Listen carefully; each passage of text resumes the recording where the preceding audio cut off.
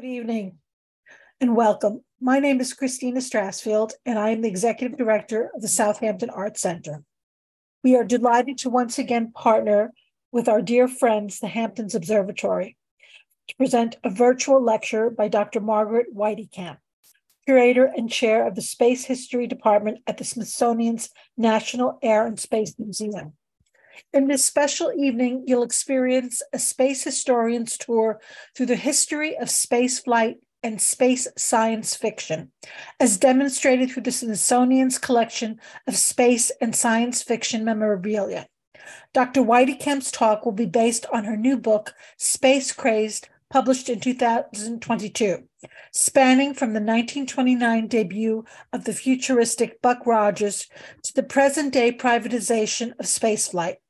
Space Craze celebrates America's endless enthusiasm for space exploration, featuring historical milestones in space exploration, films and TV shows, literature and comic strips, toys and games, and internet communities. Space Craze is a science lover's dream. The book investigates how space flight, both real and imagined, has served as the nexus where contemporary American concerns such as race, gender, sexuality, freedom, and national identity have been explored and redefined. Dr. Weitekamp serves as chair for the Space History Department at the Smithsonian's National Air and Space Museum and curates the museum's social and cultural history of spaceflight collection of more than 5,000 artifacts. Weitekamp earned her PhD in history from Cornell University. During her graduate work, she was a Mellon Fellow in the Humanities and spent a year in residence at the NASA headquarters, NASA History Office in Washington, D.C., as the American Historical Association NASA Aerospace History Fellow. Before joining the Smithsonian, Weitekamp taught in the Women's Studies programs at Hobart and William Smith College. We are so excited to welcome Dr. Weitekamp. Just to let you know, we are going to be having a Q&A afterwards, but you need to place your questions in the chat, and I will then read the questions for Dr. Weitekamp. So without further ado, we will begin our program tonight. Thank you and enjoy. Dr. Weitekamp.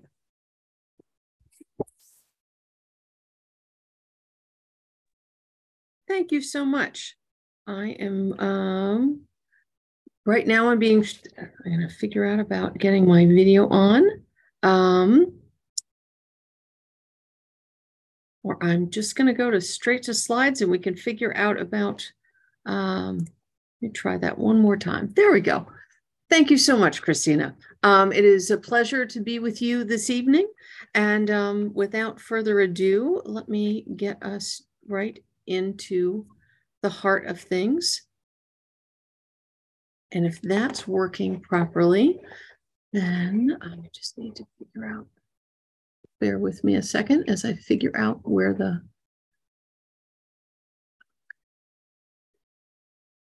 all right, very good. Okay. There's always just a second, and you have to narrate it. I think one of the things we've all learned from being on all of these calls as a result of the COVID shutdown was that if you're not narrating it, do people even know what you're doing? All right. So thank you so much to the Hamptons Observatory and to the Southampton's Art Center for the invitation to speak today. I'm really delighted to get a chance to do this. And I thought that I would start with this. This is a trading card from Buck Rogers in the 25th century. Now, Buck Rogers in the 25th century was one of the very first adventure comic strips in American newspapers. The very first was Tarzan of the Apes, based on the Edgar Rice Burroughs character, and that was in January of 1929. Well, so was Buck Rogers, just a little bit later in the month. Although Buck Rogers actually first appeared in August of 1928 as a character in the pulp magazine Amazing Stories. So these were these inexpensively printed magazines that carried lots of adventure stories. There were detective versions, there were science fiction versions, true crime versions. And in one that was called Amazing Stories, Philip Francis Nolan published a story called Armageddon 2419 AD. And in that, he had this character of Anthony Rogers, who was knocked unconscious and awoke in the 25th century. And what he sees is what you're seeing on this 1936 trading card. He sees the main female character, Wilma Deering, flying by means of her anti-gravity jumping belt in this kind of very athletic pose with the very 1920s styled cap on. And she is wearing tights and she is jumping and moving. And we see in this that she's defending herself. And this is almost exactly on this trading card what the very second panel was in the very first strip ever. And that's where the Buck Rogers character sees her. And that does two things. One, it establishes that we must be very far in the future if you have a female character who is this active and independent and self-reliant. And it also then set this scene that they are in future America that has been invaded by the Mongol hordes, which was the term used at the time and very much a part of the anti-Asian sentiment that was very baldly on the face of things in the 1930s.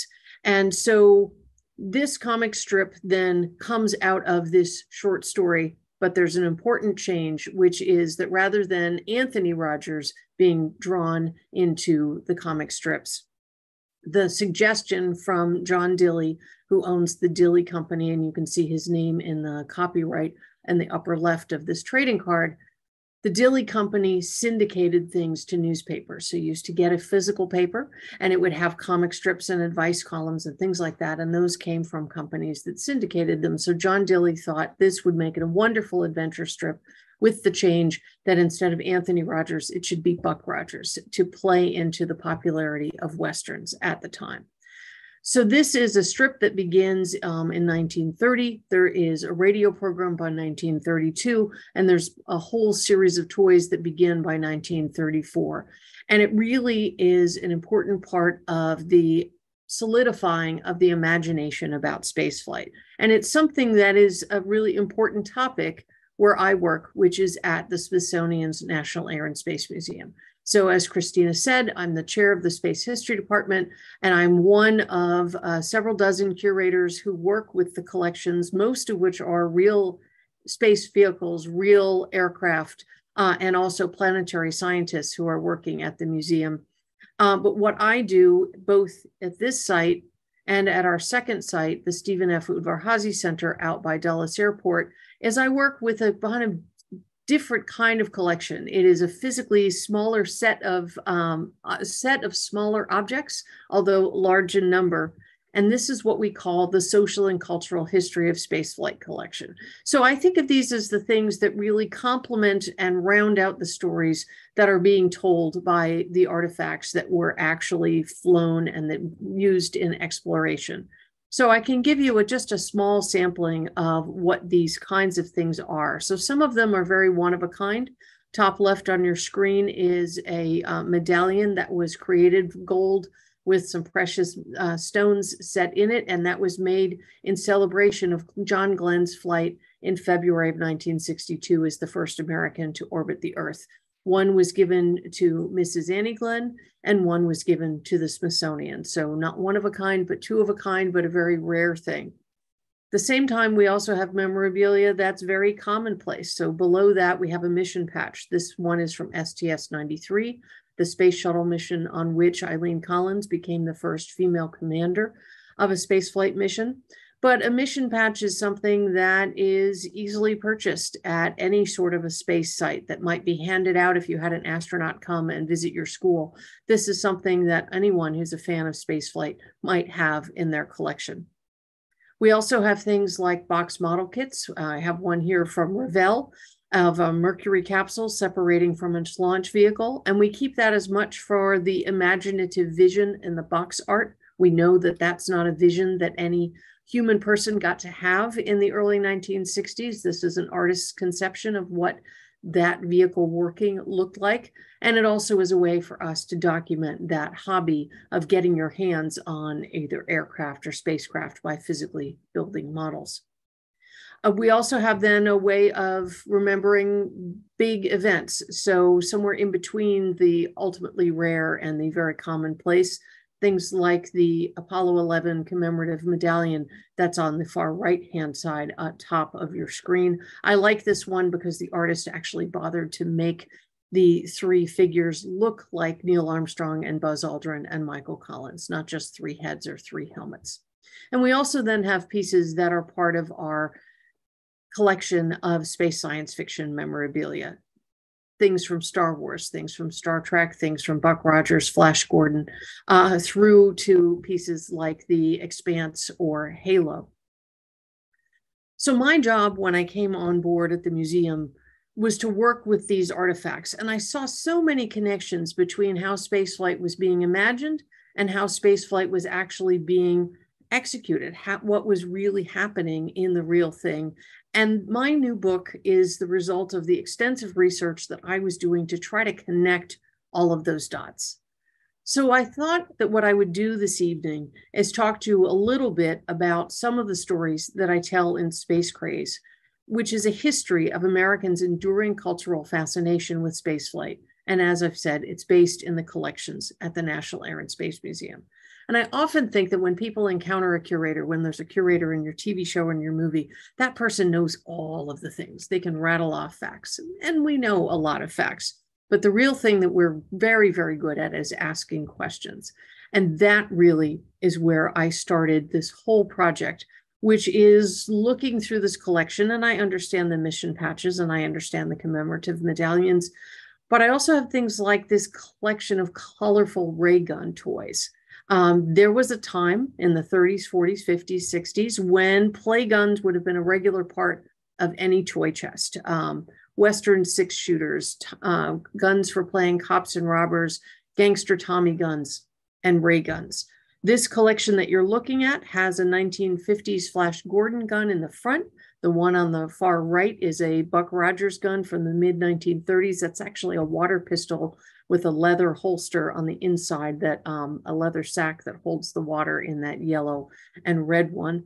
The Space Jet in the back is a Japanese-made, I believe Taiwan-made gun, and the one next to it is also an Asian-made gun, which is a laser gun. I don't know if you can see that. So incorporating kind of the latest, newest technology invented in 1960 in these imaginative space gun. So lots of different colors, shapes, but really immediately identifiable as a ray gun. And that really got me thinking, why then would you have ray guns as a part of your space play? Because honestly, they're everywhere when you start to really look at them. You've got phasers and blasters coming from Star Trek and Star Wars. In this case, we have Buck Rogers as played by Buster Crabbe on the left from the movie serials in the 1930s, and as depicted on the cover of this big little book.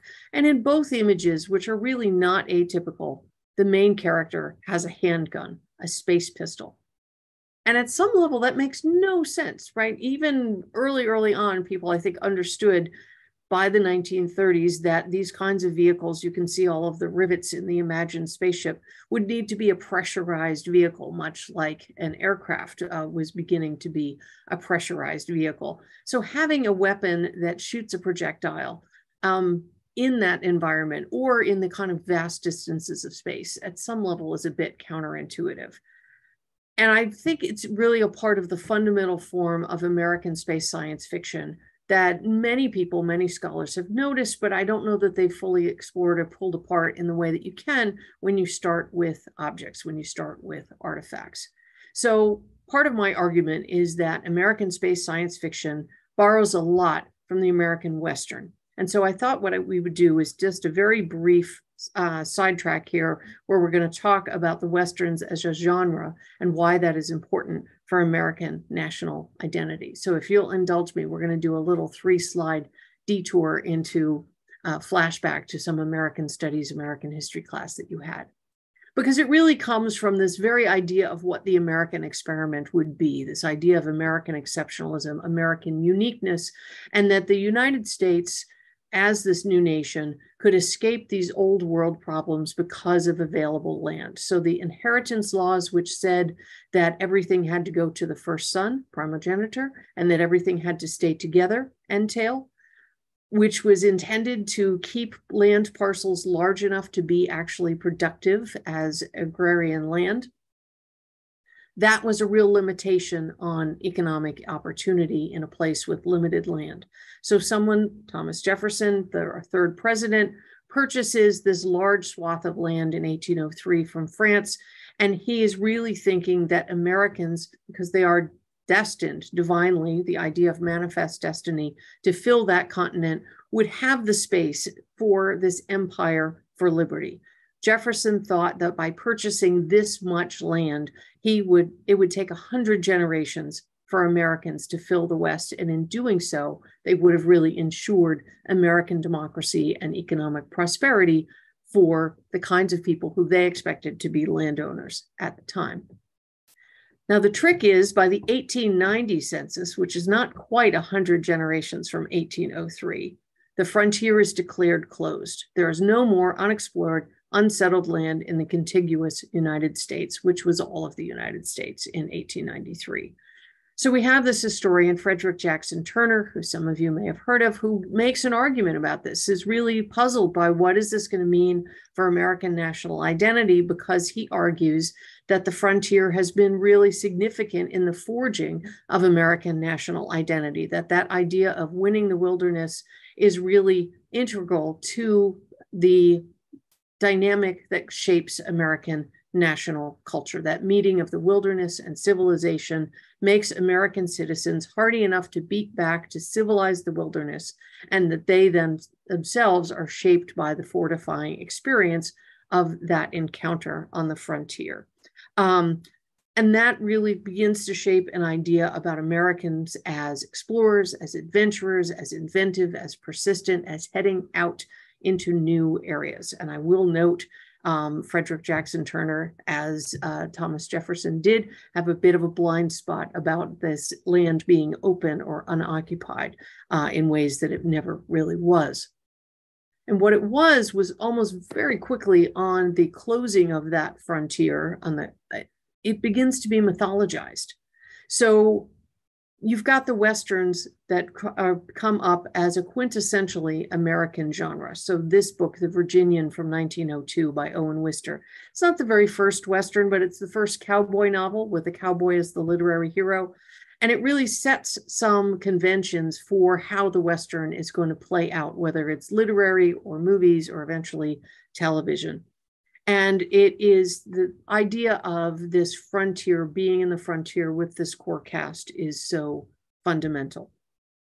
So we're going to come back now to space science fiction, where I left you with Buck Rogers. And here is a movie poster on the right-hand side for the movie serials for which you saw the still. If you went to the movies in the 1930s, in the 1950s, to one of these large movie palaces, you would have a first feature, a second feature, a cartoon, a newsreel, and a movie serial, which would have been a chopped up piece of film. You get to see a bit of the adventure, and the idea is it ends on a cliffhanger and you want to come back and see the next thing the next week. So you would pay your quarter and you could go in and just watch all afternoon, and it would be just running on a loop, and you would see what you saw, stay for the whole thing twice, leave in the middle, do it how you want.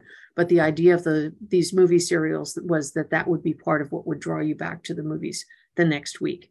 And when you compare things like Gary Cooper's The Virginian from 1929 with this advertisement for the Buck Rogers film serials from 1939, what you see is some real commonalities in how these stories get constructed. There are some really core elements. A core cast, our hero, often blonde, very independent, white-hatted, who is working with a sidekick who is often youthful, has an older advisor who's either a scientist or some sort of a doctor. So you could think of Mr. Spock, think of Doc Holliday. A love interest with a lot of moxie. So a woman as a part of this core troupe who is part of the adventure, but has a disturbing tendency to get captured and need rescuing. And they are all then on board a named ship In the Western, it would have been a named steed. We know not only Roy Rogers, but Trigger, his horse. In the space adventures, we know the Star Trek Starship Enterprise or the Millennium Falcon from Star Wars as almost a character in the story itself with a name and a personality. And then they are heading off for adventure at the point of a gun. And part of this really crystallized for me. I think it's so everywhere that we don't even think about it. But I was reading a piece from a colleague about Korean science fiction, which is really about Koreans in a future Korea, still very much tied to the land and the culture of community of being in a place. And I thought the first thing Americans do is hop aboard a ship and head off to some space-based place for an adventure at the point of a gun. And I think that's really something that gets created. It's something I call in the book the Buck Rogers archetype.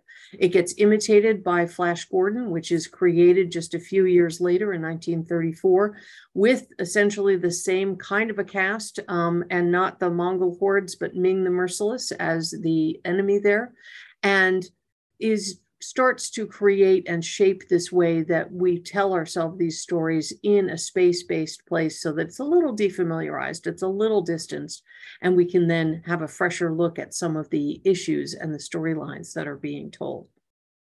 But at the center of these then are these toy ray guns. And so we have in the back upper right, the XZ-31 rocket pistol toy, which is the first Buck Rogers toy gun. And in front then, the Wilma Deering gun, so the smaller women's gun, and behind a kind of prototype that had been developed that we have in the collection. But really got me thinking when I was looking at these toys about who are you when you play with these toys? Who are you not? There are no toy guns made in the 1930s for Ming the Merciless or for the Mongol hordes. The assumption is that the child is going to assume that they are the hero, that perhaps they need a slightly smaller gun in order to pretend that they are the female lead, but every child should be able to step into the gaze of that lead character. Now, can you play against type? Can you take a toy and do something different with it? Of course you can. But there's a way in which, and there's a scholar, Robin Bernstein, who's at Harvard, who started writing about the ways that things can embody a sense of how you act with them. And they have a bit of a script to them, much like a play where you might take those words and interpret them in your own way. But there is still a sense in the thing of how you would hold it, how you would play with it. It's very unlikely that you're going to wrap this in a blanket and pretend it's a baby doll. You grab this kind of a toy and you are now looking down the barrel of a gun as the hero. And so one of the things I do throughout the book is look at objects for what they tell us about their context and about their use through these kinds of embedded close readings. So I thought what I would do for the next couple of minutes is walk you through some of those from some other examples in the book, looking at both space science fiction and at actual spaceflight. So how do we see this Buck Rogers archetype in, say, the 1950s and early television? So Space Patrol is one of the early television programs. It was initially a live broadcast out of Los Angeles. It was a local program that then became a national program. And if you will follow me in looking at our core cast in the upper right-hand corner, we have in the peaked hat, the center here, Buzz Corey, who is our hero. Next to him with the broad smile is Cadet Happy, his youthful sidekick. On the other side is Security Chief Robbie Robertson, his avuncular advisor. In front, in the blonde, is Carol Carlisle, who is the love interest, who goes on some of the adventures, but is also occasionally captured. And then on the left here, we have Nina Barra as Tonga, the single named character. And we know that she is now a friendly member of this crew, but she started as an alien. And one of the ways that's signified is that she's a brunette.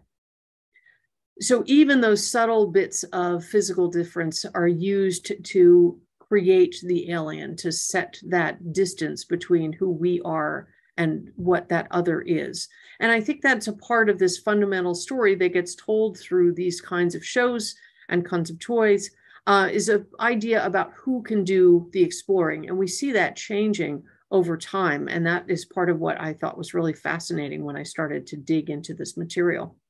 Now, I'll tell a brief story on the side here. This play set that you see set up came from Michael O'Hara.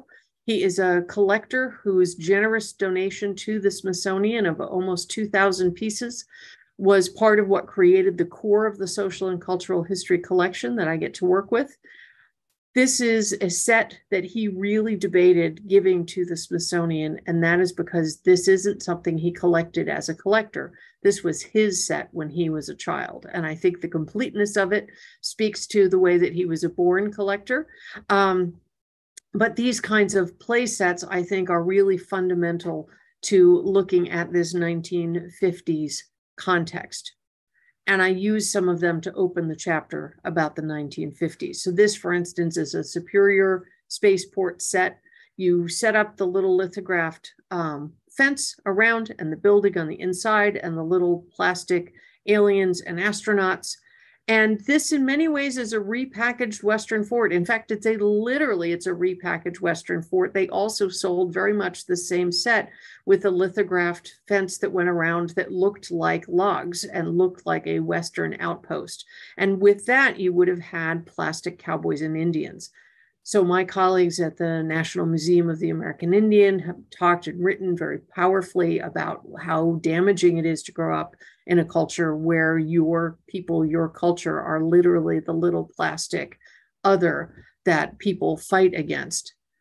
That kind of everyday racism was a part of how these sets were put together. There were similar sets that had pith-helmeted explorers and bug-eyed African natives, but they also had the blue and the gray in Civil War sets. These sets really are, I think, important in a couple of ways. They reflect that Cold War mindset, us versus them, some sense of pervasive cultural interest in invasion from without, subversion from within, and how one might negotiate that.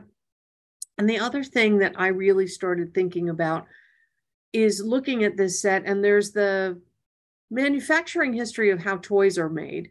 There's the kind of anthropological stories of how important play is. And then I was really trying to put those together. And one of the things that made a big difference in my interpretation was being a parent. And so I was looking at this and thinking a toy with this many pieces really speaks to having a household environment where the child has their own room or you have a playroom. This is a kind of a toy that doesn't make sense in an apartment. It makes sense in the single family homes that were being built in the suburbs in the 1950s. And that has these, I think, material connections to the baby boom, to white flight, to the way that a toy like this is frankly annoying unless you have a place where you can take the time to set it up, really get into the play and get to walk away from it and come back and leave it set up without it bothering the entire rest of the family. So I think there are ways in which these objects, as they tell us how they would be played with, also tell us something about the context in which they make sense. So I've talked a bit about the race depictions, and I will just briefly include this slide, which is When Worlds Collide, the 1951 George Powell movie. He was the producer. Chesley Bonestell was the famous space artist, was one of the technical advisors. And okay, spoiler alert, I'm going to tell you a little bit about the end of the movie, and I'm showing you one of the scenes from the end of the movie, but you've had since 1951 to get a chance to take a look at this. And this is a movie that is about the Earth being destroyed and the space arcs that are needed to carry people away to kind of create a new human population on another passing planet. And I think when you look at the casting of who gets to be a part of this repopulating of the human race, the homogeneity is striking, right? Boy, girl dressed alike, with the exception of the one kid and the dog who's in the little carrier. This is the vision of who is going to be heading into the future. Now, space science fiction isn't particularly any more predictive about the future than any other genre, but there's a sense that you're looking at a kind of futuristic vision, and it often gets layered with that sense of it as reflective not only of its time, but of what things perhaps should be like. The racial casting of this film is not remarkable at the time. In the 1951, filmmaking, movie watching, television were largely segregated in how they were produced and in what the expectations would have been. But it sets some expectations for the genre, and it also then sets the expectations in the audience. And it's part of why Gene Roddenberry's vision of a crew of men and women of different races and a half alien in the Mr. Spock character in the right in the blue shirt, working together on the bridge of a starship, why that looks so radical when this comes to the air and NBC in 1966 and Star Trek becomes something on television. So this is in the midst of the women's movement, in the midst of the civil rights movement. We have this vision of, again, much like Buck Rogers, what the very future would look like. This vision of integration of internationalism with the Pavel Chekhov character in the green second from the left, played by Walter Koenig. We've got this vision that we've overcome the Civil War, the Cold War, that we have overcome our racial differences, that we have men and women working professionally together. And that is supposed to signal the future, but it also becomes an important symbol of what things could be. So I've talked a lot about space science fiction, and I want to make sure that I get to some actual space flight, because the same contexts that are shaping what's possible in the entertainment world are also shaping what's possible in how spaceflight is actually getting put together and how it's getting executed. And those flights begin with Sputnik in 1957, and then very quickly turn to human space flights. And this then is the group that NASA recruits in 1959 out of military trained jet test pilots. And they are an extraordinary group of gentlemen, but I think you can see in the context of the history that I've been giving you how homogenous this group is. This is a group of cis, heterosexual, Christian, married white men with extraordinary piloting skills, great political savvy, great talent. And that uniformity in their presentation would have been seen in the 1950s as a sign of their selectedness, of their quality. But even they realized that that was a rather uniform looking group. And in this picture, if you look closely, you can notice that they have lined up in alphabetical order so that the newspapers will get the captions right, because they look quite so similar that often they were misidentified. So from left to right, we have Carpenter, Cooper, Glenn, Grissom, Schirra, Shepard, and Slayton. And that vision of who would do the exploring, who would stand in, who, as Tom Wolfe said in his novel that then becomes that famous movie, who has the right stuff to be able to stand in as that single person combatant for the nation in this Cold War battlefield of the space race, I think is really very much reflective of the time at the time. But it's something that we also see really changing over time. So there's obviously a lot more in the book about the 1960s. I'm skipping here to the late 1970s in order to make sure that we have a chance to have a good discussion. And in the 1970s chapter, I'm really looking at the ways that the civil rights movement and the women's movement have made such changes, and NASA is responding to that. NASA is a part of that. Culture isn't some magic mirror to its social condition because it's inventive in that way. It's because the people who are doing the doing are neck deep in it. They are a part of the culture too, and they are a part of these changes. So they are making those happen as well. So this is the group of 35 new guys, the astronaut candidates selected in January of 1978 to be a part of the Space Shuttle program. I will point out to you that this is the most diverse group that NASA brought in to that date. This was the first time there were folks in this group who were not only white men. It includes 6 women, 3 African-American men, and 1 Asian-American man. So starting from the top left in the first row, we have Guy Bluford, who becomes the first African-American in space. On the second row from the left, you have Dr. Anna Fisher. And then in the middle picture, Fred Gregory, one of the first 3 African-American men admitted to the astronaut corps. In the middle row, you have both Shannon Lucid and then Ron McNair. On the 4th row, you see Ellison Onizuka, Asian American man from Hawaii, next to Judy Resnick, and then Sally Ride, and then Dr. Ray Seddon. And finally, on the bottom row, we have Dr. Kathy Sullivan, who eventually becomes the first American woman to do a spacewalk. Now, this doesn't just happen. As I've said, NASA is a part of this, but NASA also was dealing with a legacy of past discrimination. Talented people with PhDs and research degrees didn't necessarily think that the space program had a space for them. Nobody like them had ever been admitted to the astronaut corps. And so it's actually something that NASA has to go and recruit. And so we see here Nichelle Nichols, the actor who played Lieutenant Uhura in Star Trek, that television show from the late 1960s.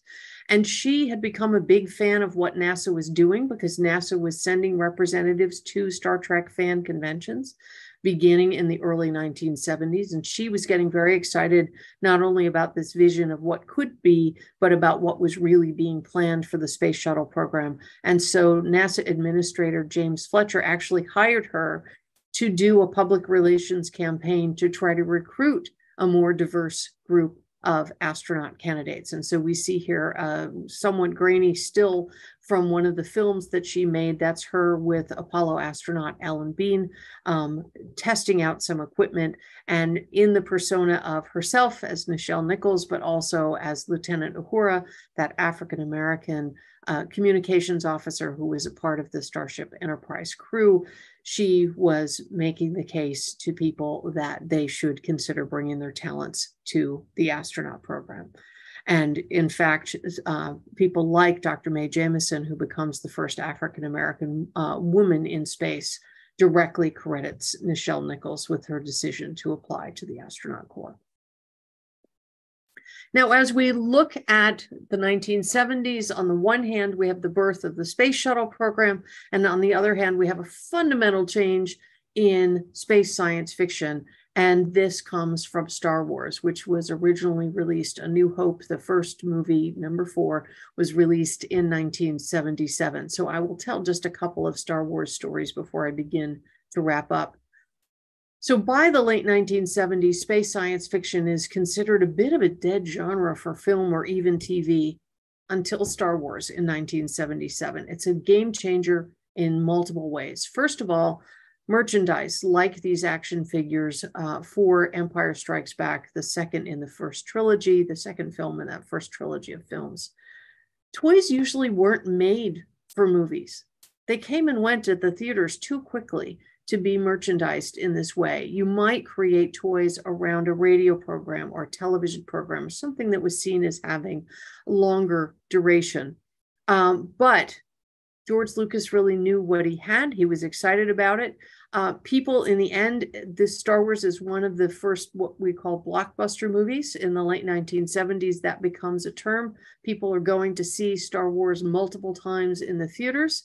And these kinds of action figures, which are innovated by Kenner, a Cincinnati company, a small toy company, the big toy companies passed on the chance to do this because, as I said, nobody really merchandised for movies, created these 3 3/4 inch action figures that would fit in your hand and then allow you to play with the, say, Millennium Falcon playset, which you could then manipulate these. So who are you when you play with these kinds of toys?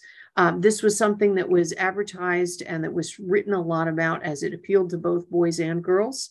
You're playing with human characters, you're playing with droids, you're playing with aliens. So there's a sense that you can be embodying lots of different viewpoints. And I think that fits very much with the social and cultural environment you're getting by the late 1970s, where there's not quite as much of a sense of that's an other over there, but more integrated sense of people's daily lives. And then the last piece I'll point out on this is this carrying case. The carrying case and the card backs are encouragement to then collect multiple toys. So a carrying case like this, if any of you had it, I know we had them in my house, they have little labels that go into the different shaped containers on the inside, the little places where you can put the action figure. There's a short one for Yoda. There's a short one for R2-D2. There's a taller one for Chewbacca. And those have labels in them. So you know, as a kid, you want to be able to have all of the right things to be able to fill them in. And so that kind of collecting becomes very collectible in terms of play in the 1970s and 1980s, and then collectible as a resale and a collectible item farther in. And so that's one of the things that I'm tracing through Space Craze, is the ways that people are excited about space flight, both real space flight with the birth of the space shuttle program, but also then these new visions which are changing to reflect the society that is producing them. So I'm going to skip to the end. Smithsonian Books encouraged me to include a new chapter that brought this story really all the way up to the present. And the very last paragraphs were being written the day before the manuscript was due. And this is one of the properties that I was writing about. So this is from Halo. Halo began in 2001 as a video game released on the Microsoft Xbox console system. And there's been a whole series of games, and this is something that a popular culture scholar like myself would call transmedia storytelling, which is essentially a coherent story told over many different kinds of media. So starting with the video game built into Halo 2 and Halo 3, but then also it has developed into comic books and other forms. There have been some television shows. There was just a brief one season television show. I think we're waiting to see if it will be continued.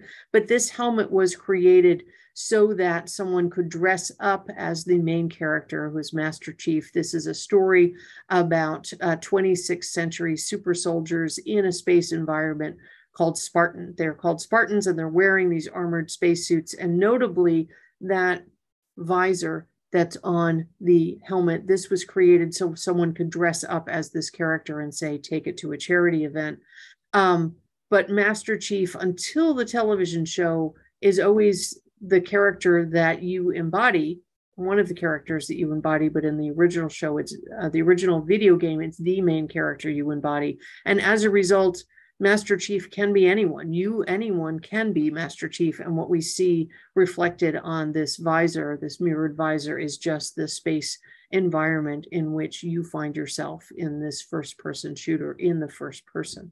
So I think it's an interesting way in which we see, love putting that kind of next to those ray guns that really started us with this investigation with Buck Rogers and Flash Gordon from the 1930s. So the book runs right up to January of 2022, and that allowed me to include the commercial space flights of 2021, SpaceX's Inspiration 4 mission aboard the Crew Dragon, Virgin Galactic suborbital flights, Blue Origin suborbital tourism. There have been 6 flights up to date with up to 32 people. And the connections then between space science fiction and actual space execution are even stronger when you really start to dig into recent years. So on the left here, we have the New Shepard on the left, we're looking at a SpaceX Falcon. This is the Falcon 9, and that Falcon takes its name from the Millennium Falcon from Star Wars. On the right, you're looking at the New Shepard vehicle, the New Shepard and New Glenn vehicles from Jeff Bezos's Blue Origin take their names from Alan Shepard and John Glenn, those 2 early American astronauts. So the execution of actual spaceflight right now is very tied into these memories of how spaceflight had been imagined and executed in those early years. And so I was able to take that story up through things like Halo and The Expanse, the new Star Trek series, the new Star Wars movies and series, and just look at the ways that there are still these powerful connections. And that when you look at how spaceflight has been imagined and about how it has been carried out and why that excitement has ebbed and flowed, I think we can argue that it has been persistent and resurgent because it taps into these core ideas about American identity and because it has been so malleable and reflective of the societies that are producing them. And it's just been awfully fun to dig into and put together as the book and to then get to bring to an audience like you tonight. So I thank you for the opportunity, and I look forward to your questions.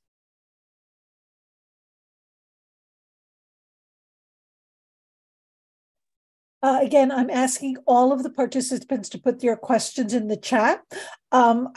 This was an amazing lecture. Thank you so much, Margaret. As someone who grew up watching Star Wars, I was totally engrossed by everything that you said.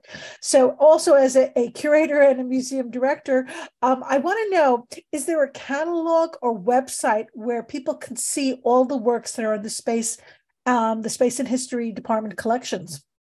Yes, so we work hard to put our collections online, and we also have a strong web presence for our exhibits. So the collections are the individual pieces, and you can dig into if you go to air and space, all one thing, .si.edu. We're an educational institution, so it's an edu, not a .com. You can dig into the collection and really learn a lot. And also then we keep things, I've got the catalog behind me from The Magic of Myth, which is a 1990s era Star Wars exhibit that was very popular, and the 1990s era website for that still exists, hosted by our website. So it is not an example of modern, clean web design, but it is an example of great exploration of this content. And we have that for our websites about the Apollo program, about early human spaceflight, about the exhibits that we're working on now, about our satellite-enabled world. So yes, please come visit us. If you're a teacher, please come look at our educational sites. We have lots of resources for classrooms, for museums to use for themselves. So yes, we're working very hard to make sure that we're not only doing the things here in Washington, D.C., but bringing them to the world, whether it's through a webinar like this or through our website. Wonderful. How are works actually chosen? So if someone wants to donate something, does the Lego company donate all of their space material? How does that all come about? That's a great question. For things like stuff from an airline or stuff from NASA, we work with the airline or we work with NASA to bring things over. But then we also often are sometimes working with individual astronauts to bring things into the collection. Most of the social and cultural memorabilia really comes from individual donors. And so that is something where someone might write to me and say, I have something, I'd be interested in giving it to the museum. And I'll start a correspondence with them about what does it look like? How good of the condition is it? Can you tell me something about the story? I tell the story in the book about a 1960s cookie jar. I'd seen better examples, but the one that I got came from a family that really loved space flight, was excited about it, and saw this cookie jar as an example of that. And that's the story that I then wanted to capture.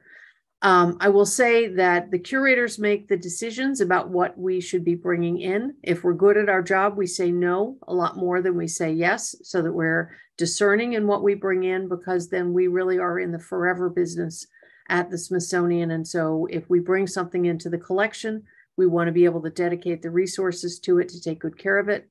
And in addition to being a wildly popular museum, we are really in our core an object library. We should have collected the right things to tell the story of aviation and spaceflight for generations. And that's the responsibility that we think about as curators when we're making those choices. Wonderful.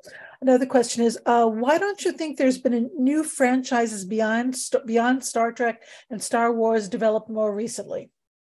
Great question. I think there have, you see things like The Expanse, which is something that was really invented kind of deliberately by two gentlemen who were initially writing for a video game and then decided that the universe they had created became so rich that it became a television show on Sci-Fi, and then it was eventually picked up by Amazon television and finished there. One of the major reasons, the major rationale, the explanation behind a lot of things about why was this way is it's show business. And it's about where the business model is, why there's so much kiddie space science fiction in the 1950s versus why you get these kind of very gritty movies in the 1970s that are more dystopian than utopian. The answer as you get into this streaming era is that it's a proven way of going back to a known audience. So there's a great temptation to create more of things that we know that people already like, Star Wars, Star Trek, to revive those kinds of franchises and to extend those universes in ways that are going to capture a known audience. But you also get things like For All Mankind on Apple Plus, where they are reimagining the space age with kind of great accuracy. We've actually consulted for them.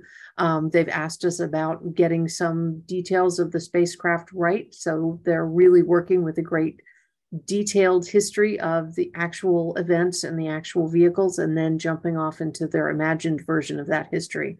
But you're right, there are more reboots and retreads than there are new productions right now. And that in many ways is because the kinds of money that rides on this, they want it to be a sure bet and they would like to go to an established audience. How does 2001: A Space Odyssey fit into it? I think we all, were fascinated when that movie came out, and I think it still holds so much. And each time I watch it, I see more and more. How do you think it fits in? It's a really powerful vision. It comes in a moment where it's really more speculative fiction than it is science fiction, right? They're looking at what would be realistic, what are things that they're hoping would be true in the next 50 or 100 years, that you would be taking a shuttle back and forth to an orbiting space station around the moon, and then from there on to the moon. We have the Artemis 2 astronauts who are preparing for a circumlunar flight in the next couple of years. They are going to be heading to, NASA wants to build an orbiting space station around the moon called Gateway that is going to be a way station to a more permanent occupation of the moon. So I think that the power of that really comes out of that vision being very accurately based in what was known at the time about what could be realistic, and then adding that wonderful cinematic polish to it. I love this next question. First cowboys, then spacemen. What is next? AI? I think so. And I think that there are ways in which, science fiction often is a way that we play with ideas about what makes us nervous. So we have things like, to jump out of space science fiction for a second, the fast example is Spider-Man, right? Spider-Man used to be bitten by a radioactive spider when people were really worried about nuclear arms and nuclear power. And now the new version of Spider-Man was bitten by a genetically engineered spider. So we find ways to work into our fiction the things that we're a little bit nervous about. So things like inability to figure out what's real and what's robotic, or what's AI, or whether our AI might turn on us, is something that then we kind of work out by writing those stories and defamiliarizing it, setting it in that space setting. Another question, is Star Wars the first space adventure not to have someone from Earth? Ooh, good question. That is a great question. Wow, I don't know. I've not been asked that. It may well be. I'm trying to think back. I've written about the depiction of faster than light travel, and that often, in say Dan Dare, originated with some alien, and then it's really not until you get to something like Forbidden Planet is the first depiction of a kind of human created space vehicle that can go faster than the speed of light. I don't know, and that's a really interesting distinction about the Star Wars universe, because you're right, it does not have Earth as a part of its imaginary in the way that Star Trek starts from Starfleet and has Earth as a major part of it, or The Expanse has Earth and Moon and Mars, as well as the Belt and the outer planets as a part of it. So it's a universe that does not imagine us particularly as a part of it. That's really interesting. All right, now I have something. I always end up with something I have to go look up. That's great. Are not the classic sci-fi novels considered popular culture because not on TV or comics or in theaters? Bradbury, Asimov, Wells, Verne. Great question. And the short answer is that I deal with that in the book because I start with objects. I tend to work more with television, movies, radio, other forms of popular culture, because there aren't a lot of three-dimensional objects that are created out of literary science fiction. So the line in the book is that, think about how few Isaac Asimov action figures you've seen. And so you don't necessarily get merchandise until you tend to have it in a different kind of a form, a radio program, a television program, a movie. And so that is a definite way that this book is kind of skewed. And there's a whole other set of books that could be written based on really looking and digging into literary science fiction, because you can do a lot with the theater of the mind with a book that is hard to do on a television screen or very expensive to do in a movie. This one I'm not quite sure. The Murderbot series is teenage AI fun book. So I guess it's just a comment. Okay. I always love that when there are suggestions for for folks who are watching and for me of new things that we could go look for. So thank you for that. Okay, then it says, next question. Aliens can't get here because of distances, yet we love the idea of visitations. Why? I think because the alien figure allows us to take things that we are grappling with and put them in this kind of arm's length of the other. And so we find all kinds of different physicalities. Aliens are often racialized, aliens are often gendered. Aliens sometimes kind of stand in for the Soviets in a Cold War context. They ask us to confront the who is not us, and by doing that, to understand more about who we think our tribe is, who is the us. And so I think we've been fascinated with aliens as a literary figure, as a pop culture figure. There's a whole set of books that have been written about the fascination with alien visitation. I've got a colleague who's working on that as a historian of medicine. What is the psychology of alien encounters, and how can you understand that as a historian of psychology? So I just think that there are a rich place on which we can project all kinds of things and then cope with that in a way that we can make sense of.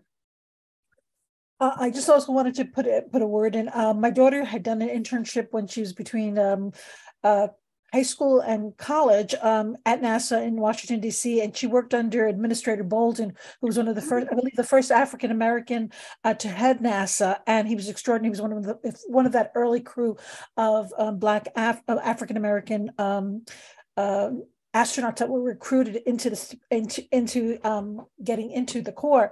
Yes. But she also met some wonderful people. This one young man, I remember he was from MIT, and he was just brilliant. He had applied 5 times, and he had everything going for him, and yet he still never made it. I believe he's working for Jeff Bezos right now. So he's still involved with space, but he had always wanted to be. So it's a very difficult. I think it's the cream of the cream of the cream of the cream who get to be in that particular situation. So hats off to everybody. I think that's quite amazing.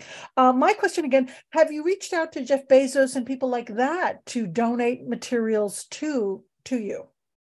We are working with all kinds of people. Jeff Bezos has been very generous to the National Air and Space Museum, gave a very generous gift that is being used to fund the Bezos Learning Center, which is going to expand our classroom space and our ability to really think creatively about how we bring the lessons that we have at the museum beyond the walls of the museum. But we're continually thinking about new places where we can be reaching out to people and trying to figure out how to build the collection, both for exhibits and also for that core research purpose of being the object library for the nation and the world. Wonderful. Great. Well, I'm so amazed at the wonderful questions that we had going forward. And I think this conversation could go on so much longer because it's enhanced our lives so much. My last question to you, because I have a lot of questions here. I'm fascinated. I know a lot of artists who've created artwork that I have one. Actually, I'm sitting in my daughter's room right now, and she has a piece that was donated to NASA, but it was donated to, I guess, to a different section than then I don't know. I don't know what section, like it's a print that was donated. I know one print was donated. It must be to the main category. Okay. I'm trying to guess because I know that like Roy Lichtenstein, who was a noted artist, was very much inspired by science fiction and did a whole series of paintings and prints that had that. Those are in the main collection of the Smithsonian, as opposed to, I guess, to the art collection, as opposed to being in. We have art as a part of the National Air and Space Museum's collection. We actually have more fine art in the museum's collection than the Hirshhorn next door, which is our modern art museum within the Smithsonian. Art is actually part of the National Air and Space Museum's charter written into our legislation. So NASA hired artists as a part of the NASA art program in order to publicize what they were doing very early, 1963, and has had a continuing relationship with putting that material out. A lot of that has come to the National Air and Space Museum, but I think it's also a place where those kinds of artistic visions have sometimes been kind of very right down the middle, people working with NASA in order to create paintings and sculptures and sketchbooks. And it's also been something that I write in the book about Afrofuturism, about things like Sun Ra or George Clinton and Parliament Funkadelic and their mothership, and the ways that African Americans have used space imaginary as a way to imagine a future that is outside of the social strictures that existed at times in the past and in the current day. So I've got a colleague who's also doing an oral history project on Latino futurism, which is an active part of the Latino art scene. And so we're really looking in many different ways here at the museum and across the Smithsonian. There's a new Afrofuturism exhibit that just opened at the National Museum of African American History and Culture down the mall in the Smithsonian. So art, I think, is a particularly rich way of exploring these same sets of ideas. And I touch on that in the book, but because I'm starting with objects, I tend to stick with that. And the trick with any sort of presentation like this is I feel like lots of great questions about what about this kind of thing or what about that kind of thing, it could fit the analysis. And I hope that getting a chance to hear about the book or even a chance to read about the book gets you looking at lots of different things in new ways. Absolutely. Thank you so much. And I think the Southampton Art Center and the Hamptons Observatory really want to extend our deepest thanks to you for taking the time and to educate us. I want to thank Joe Diamond from the Southampton Art Center for organizing this Zoom presentation. I want to thank Donna McCormick from the Hamptons Observatory for partnering with us and being so wonderful and bringing science to the East End and sharing it with everyone, schools, individual institutions, just is really out there. Please bring us more astronauts, Donna. We love that. and we have to have a field trip to the Smithsonian to meet you and to see the wonderful collection that you have there. Thank you so much. Thank you very much.